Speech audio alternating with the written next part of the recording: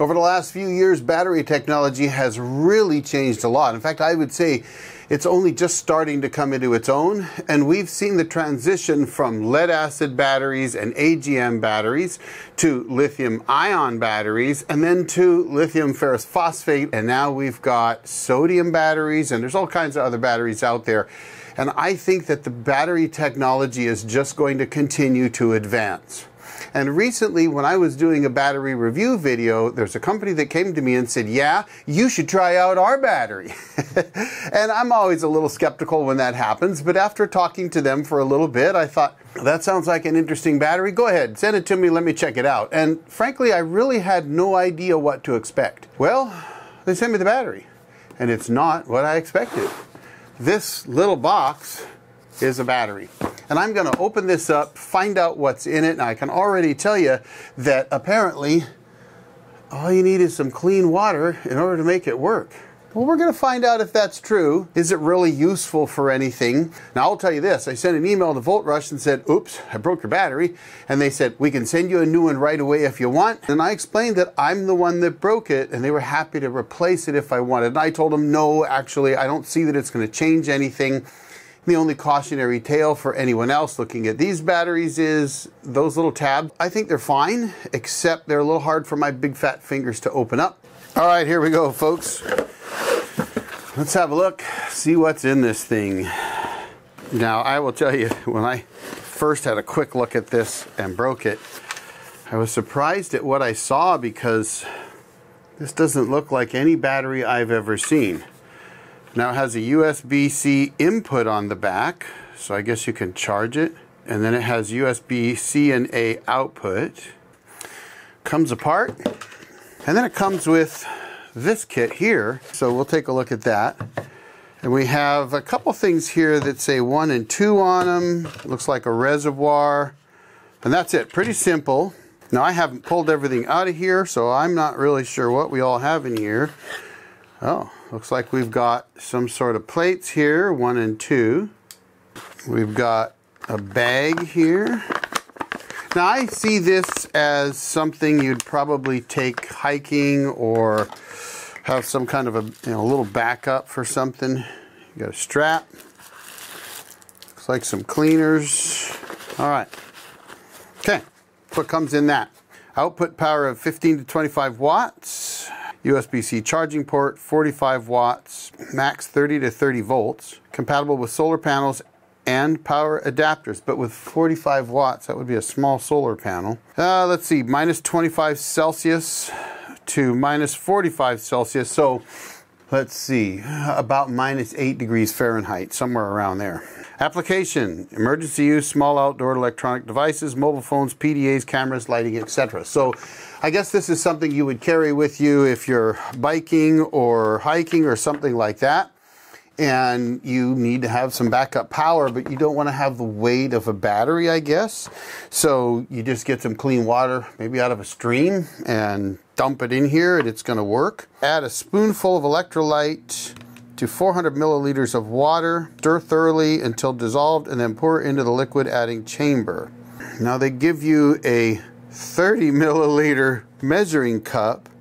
What I'd like to see right off the bat is that you pour liquid into here, and there would be a mark on here to tell you how much to pour in, and there isn't. So what I'm going to have to do is get a measuring cup and measure 400 milliliters, which is about 1 2/3 cup of water, I guess.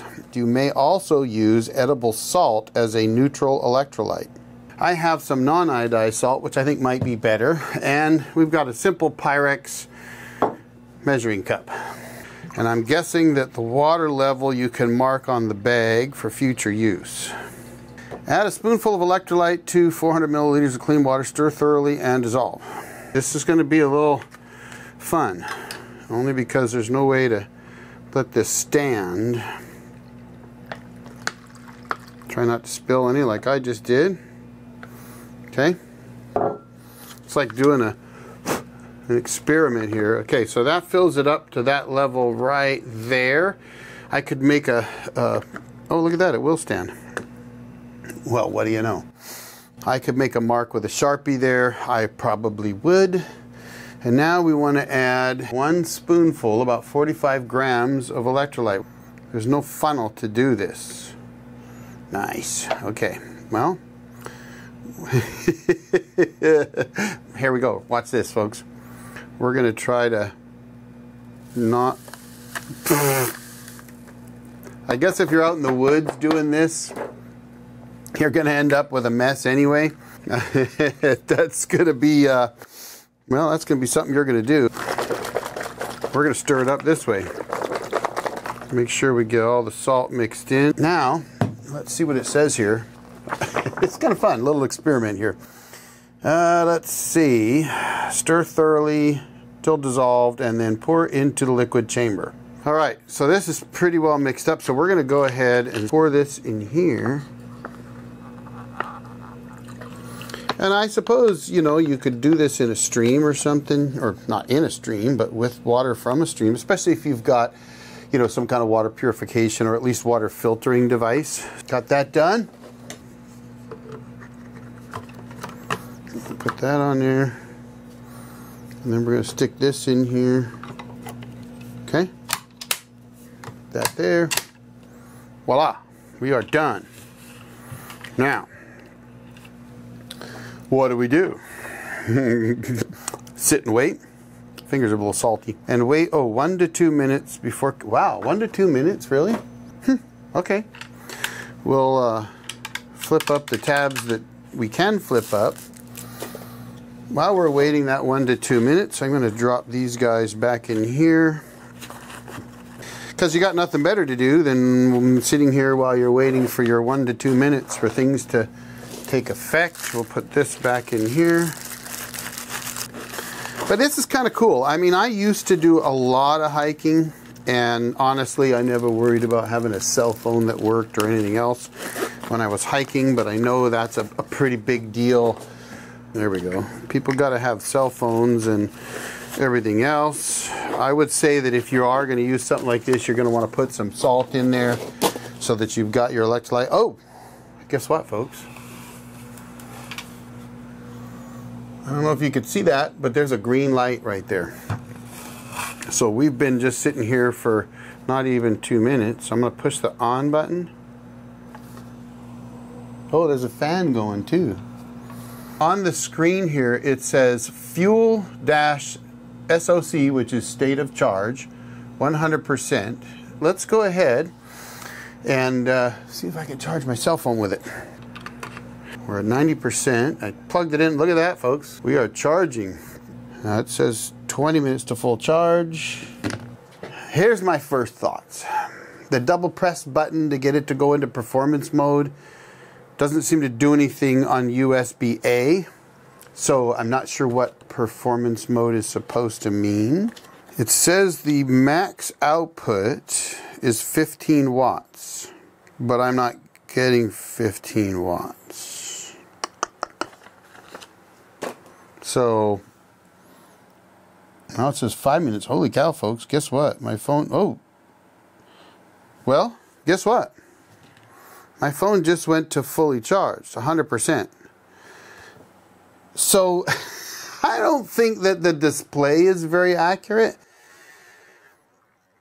I'm only, you know, I mean, if I'm seeing only 3 watts, and my phone was telling me at first it was going to need an hour, then it was going to need 20 minutes and 45, and then it dropped to 20 and then 12, and then boom, it was done. And it says it's fully charged. Now, it did take my phone from 90% to 100% really quickly. Like, I don't think that was more than 30 seconds to a minute at most. So that was very fast.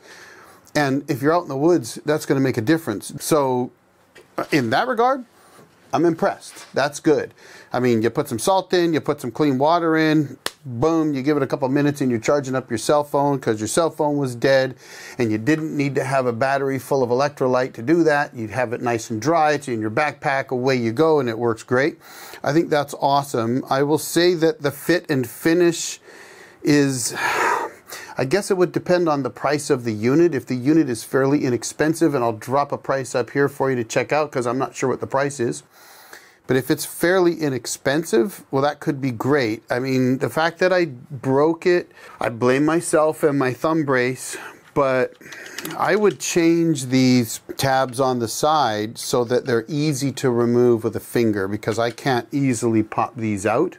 So I think that needs to be changed. In all honesty, it kind of feels a little cheap. But on the other hand, it works actually pretty well, it seems. I think it's a cool unit. Put your thoughts down below. Let me know what you think. Is this something that has a use in today's world? Is it cool? Is it something you'd like to check out yourself? Let me know in the comments. And I want to take a moment to thank all my members for supporting the channel. Thank you so much for that. I really do appreciate it. Folks, I'm going to drop another video right over here for you to check out. Y'all have a great day. The old Jarhead out. I'm going to let this charge up.